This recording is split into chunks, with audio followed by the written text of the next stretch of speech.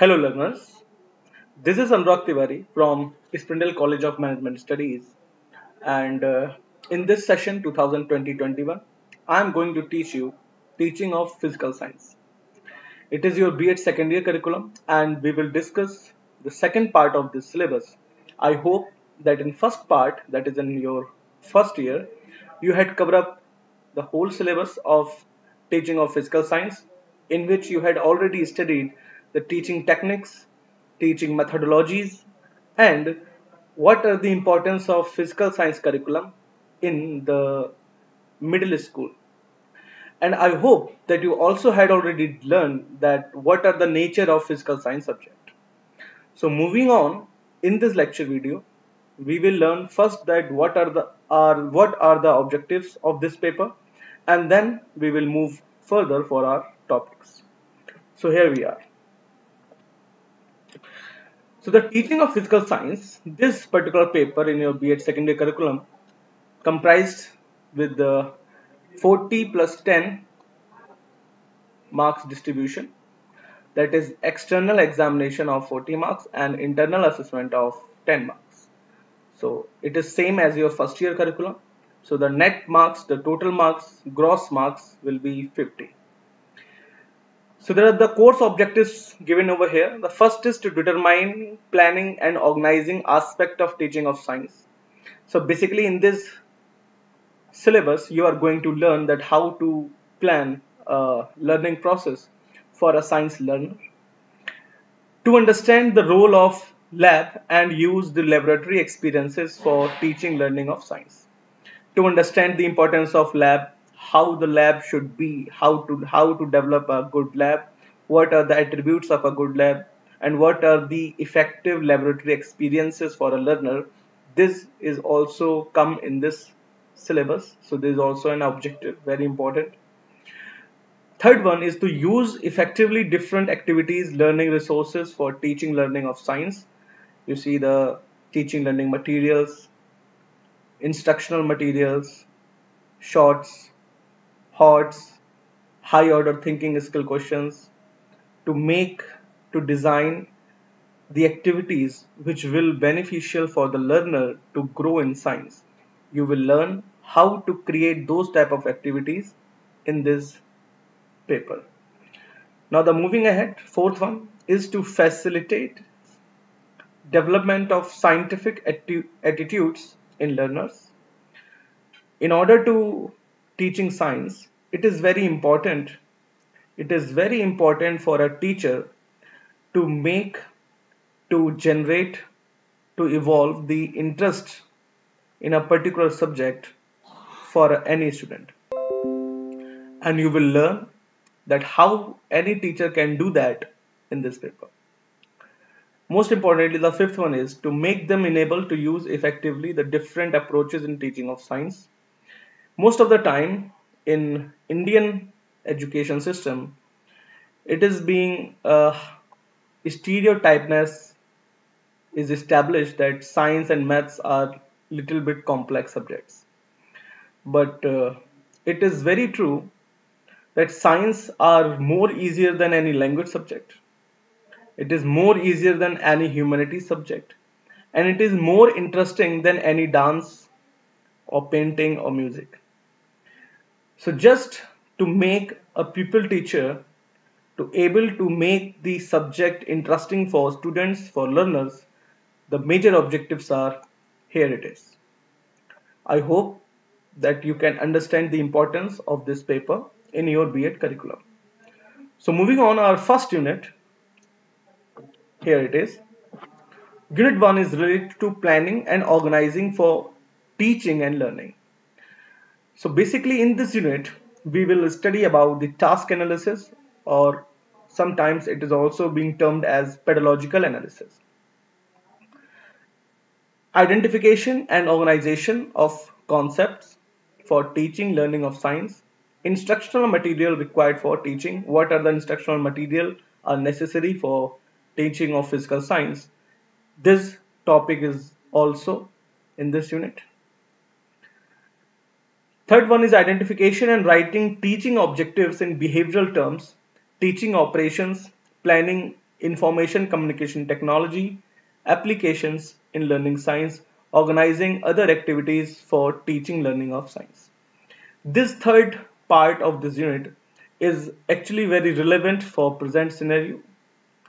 For present scenario, it is very important because now you can see, I hope you and all are observing that ICT is the only thing which enables the teachers to work efficiently, efficiently and dynamically in order to giving the teaching learning to the students. Without help of ICT, we cannot make even this lecture for you. So that is the importance of ICT, which you will going to learn in unit 1, planning and organizing for teaching and learning. So moving to our first topic, that is task analysis. Let us consider, suppose here it is, suppose we are going to move any type of we are going to discuss any type of subject or topic in any class, then it is important to understand that in what terms we can divide that topic. It is not possible that every topic can be understood by every student by a same methodology. Basically, you have to divide your task into certain steps, and by following those steps, finally you can reach to your learning goals.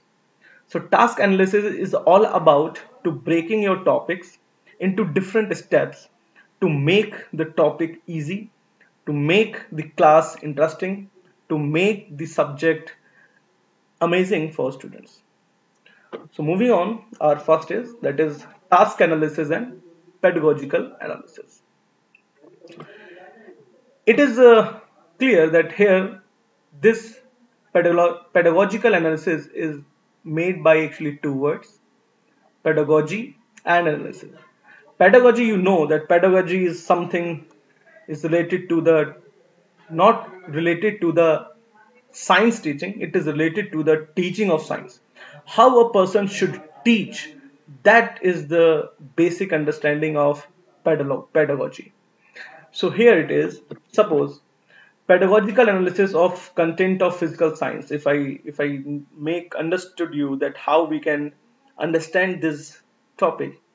So basically the pedagogy is basically the science of teaching and the way and means provided to utilize by a teacher for managing his task of teaching as smoothly and effectively as possible by involving his least efforts for drawing the maximum possible better teaching outcomes. So for less efforts and maximum outcome is the whole sole purpose of task analysis, pedagogical analysis. If you make your task completely analyzed and if you are able to divide your topic and your curriculum and your subject and your any type of activity which you are going to teach in the classroom in a certain manner, in a certain steps, and if those steps are enough good, then definitely in the end of the lecture student or learner will able to understand the topic which you are going to teach. So if I make you show about this topic, then there is one more important definition related to task analysis. That is, task analysis is a procedure having the purpose of identifying different kinds of performance which are outcomes of learning in order to make possible the specification of optimal instructional condition for each kind of outcome. So basically, task analysis if I comprise this whole thing in a certain sentence in a certain in a limited definition, then we can say that task analysis is a process in which we divide our task in certain steps to make student learn, to make student able so that they can perform their task themselves. If you are able to divide your task into certain steps, then in the end of the lecture, in the end of the topic, your learner will able to perform some activities related to that task, and it will enable you to make less effort and to give maximum outcome. This is the basic whole sole purpose of task analysis. I hope that you had get this topic, that what is the sense of task analysis. So this particular introduction video of your curriculum, teaching of physical science, I would like to wrap up this video here. In next lecture video, we will discuss some more important topics also. Thank you, learners.